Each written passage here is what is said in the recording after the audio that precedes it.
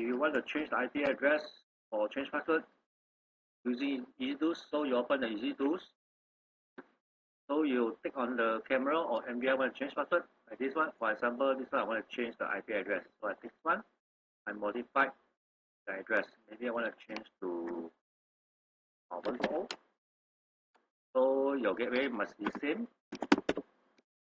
So remember to put the correct password for the IP camera also.